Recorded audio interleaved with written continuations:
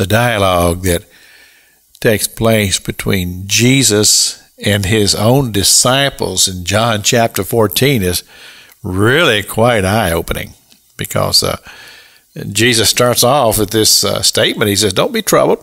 Don't let your heart be troubled. You believe in God, believe also in me. In my Father's house are many mansions. If it were not so, I would have told you so.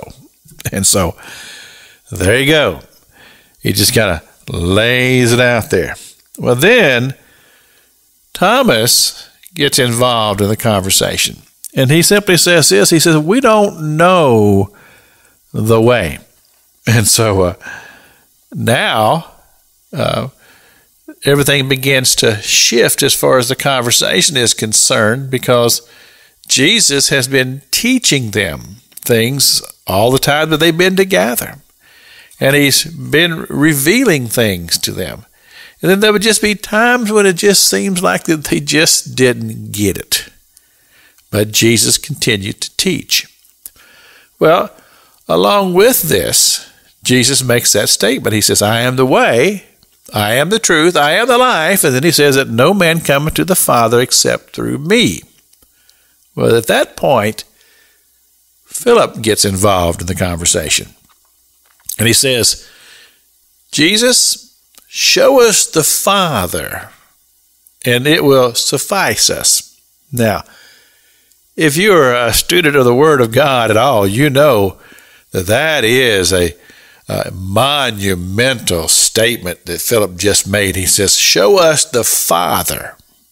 Think about this. I mean, we read in the book of Exodus how that when this whole thing took place about Moses being up on the mountain with God, and Moses said, I want to see you, Lord. And the Father says, no, you don't know. No, you don't. You don't even know what you're asking.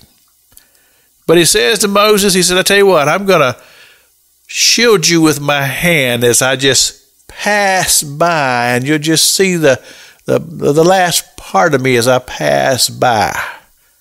And even with that, when Moses came down off that mountain, the people were saying, wow, you're going to have to put a veil on your face. We can't stand the glow.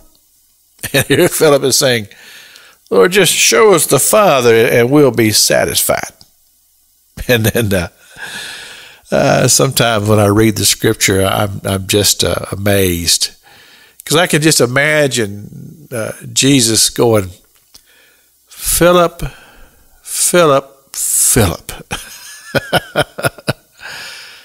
I've been trying to show you all these things, that you would understand about spiritual things and about who I truly am. And he says, look, if you've seen me, and if you've known me, then you have seen and you have known the Father.